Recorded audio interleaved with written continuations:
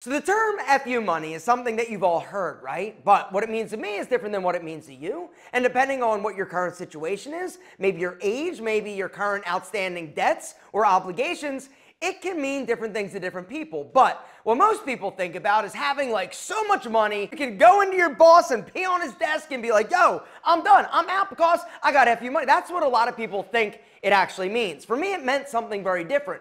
$5,000, that was my number. My entire life, from the age of like 0, I always was thinking about money. Every single day, there was so much brain power that was being used thinking about how I was going to pay my bills, how I was going to pay rent, how I was going to put gas in my car, right? And when so much of your brain power is occupied with this constant worry about money, it prevents you from doing other things or thinking about other things or being more creative or taking risks. When I had $5,000 in the bank, one day something incredible happened. I remember it like it was yesterday. At the end of the day, I was like, wait a second. I didn't think about money today. It was amazing. The next day, guess what? Same thing happened. It was at this point in which every single aspect of my life and my entrepreneurial endeavors and dreams got better. And the reason is because I wasn't using so much of my brain power and bandwidth in order to worry about how I was paying my bills and how I was going to make or hustle enough money to just put gas in my car. And something amazing happened. At this point in my life, everything got better, everything got brighter, because all the energy that you use worrying about money and trying to figure out how you're going to pay your bills, it goes away. And when it goes away, and when it went away for me, it allowed me to think more creatively. It allowed me to think about businesses and be more risk-taking. It allowed me to truly be free. The pressure and the power that poor has on somebody is unbelievable. It's stifling. But once you take that off the table, it's amazing what actually happens. And so I want to challenge you. What is your number? Now, what your number looks like in terms of like, if I had $20 million, that's what I would consider. Come on, be more realistic, because that's probably not your number. It's enough money that you don't have to worry or think about money. If you lost your job for a month or 2 months or 3 months, maybe it's a year. What is that number? Identifying and figuring out what that number is and then working towards that goal is critical for you to basically stop using all the brain power and bandwidth that is currently being used worrying about money. Once you take that off the table, it's powerful when you don't think about money. And that's one of the things. If it means you need to set a better budget, if it means you need to start living below your means, you need to do whatever you need to do in order to obtain it and hit that number. Because when you do, boom, brain power explosion is going to happen. And it's going to mean that you're going to be able to do more incredible things. You're going to be able to think more creatively, more outside the box, and you're not going to be worried and stressed out all the time about money. It's what happened to me. Now, as you hit your number, it's going to adjust. It's going to go up. I remember when I first had $100,000 in the bank, it was like mind-blowing. If you would have asked me, I'd have been like, I'm the richest dude in the world. That's what it felt like to me. Now, if I had $100,000 in the bank, I'd be a little stressed out because that's not enough. It's not my number. As I've started to make more, of course, what happens? It's natural.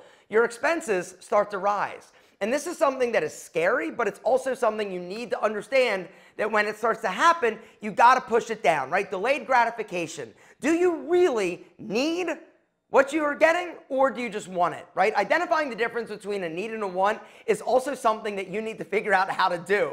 Because a lot of times we think we need something when the truth is we could do without. We don't need it, we want it. Now, there's nothing wrong with treating yourself or going out and buying things if you want it, right? And you can afford it and you're not buying it on credit, but it's going to slow down your growth towards that FU number. But it's critical, like I said, for you to figure it out. What is it?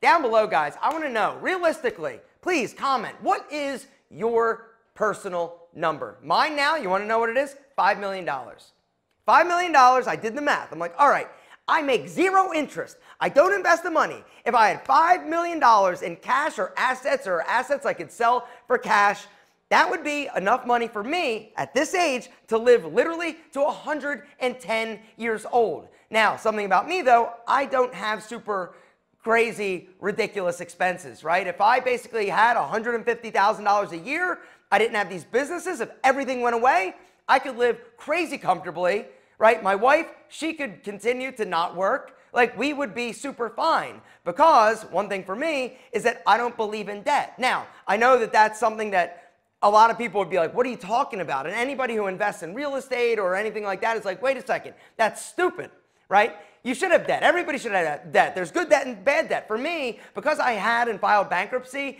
and the burden and the stress about money and debt was so powerful, the pressure of having a lot of debt is unbelievable. And for me, when I filed bankruptcy, it was like a clean start. I was like, oh my God, right? I had $500,000 that I bankrupted when I bankrupted. And at the time, I think they did like a means test, and I was making, because of the golf course I was working at, it was like $130 a week. I literally was as broke as you get, and I had a lot of debt. And I knew that if I have the opportunity to get rid of this and I can start fresh, I'm never going to do anything I can't afford. And so for me, I am very debt averse, all right? That goes for everything I own, right? Real estate. I know this is crazy, but I pay cash for things. If I can't afford it, I don't do it. But this doesn't mean that that's the right answer for you. And that's something that I also want to talk a lot about on this channel. The Alpha Empire is not just about business, it's also about investing. And one of my things that I love investing in is real estate. And so if you guys want to know more about real estate or see my real estate portfolio, I'll take you on a little tour and go over it. Down below, say, yo, Alpha, tell us a little bit more about real estate. Like to know your opinion, because there's a lot of people that are talking and selling you e-products and courses on how to basically make a ton of money on real estate, because a lot of money can be made in real estate, but there are different ways to go about doing that. But today, this video isn't about that. It's about you identifying what your number is. What is that FU number for you personally? Figuring it out and getting it, because once you do, everything changes. For me, like I said, now $5 million, but guess what? I've hit it. I got it. But has it changed my number? No, it's still the same, right? Now I'm just basically trying to add value and help other people do what I've done, which is build their personal empire.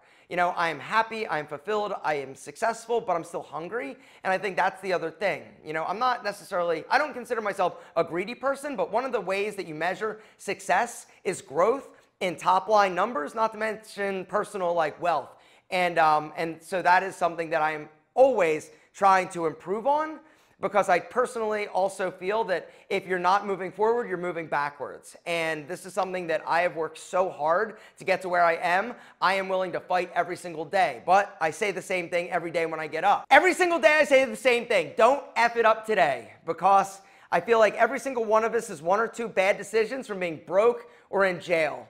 And for me, I have just I've bled, I've worked, I've strived, I've given every ounce of my being in order to figure this out, and I finally have figured some things out, and so I don't want it to go away. And so I'm ultra aware of what it looks like on the other side because of where I came from in terms of growing up poor, having businesses fail, and so it's not something that I'm interested in doing again. It doesn't mean I won't take risks, but my risks these days are more calculated. Gentlemen, that's where I'm going to wrap things up. What is your number? Down below, let me know.